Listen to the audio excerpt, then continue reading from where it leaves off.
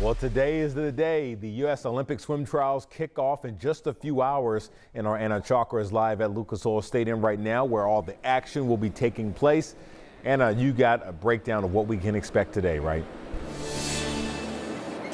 Yeah, that's right, Matthew. A lot going on. Actually, a lot of those swimmers, they're inside warming up this morning because it's a big day ahead of us. Doors open at 10. Those heats start at 11. And this morning, to kind of talk more about what we have today, we have Sam Reel with Indiana Sports Corps.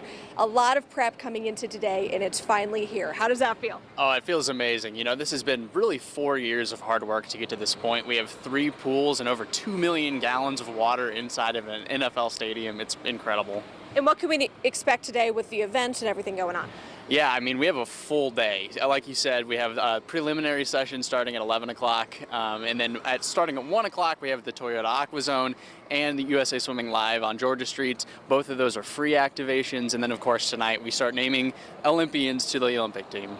And I'm sure that just is kind of a crazy feeling, though, that we're going to have some Olympians here tonight.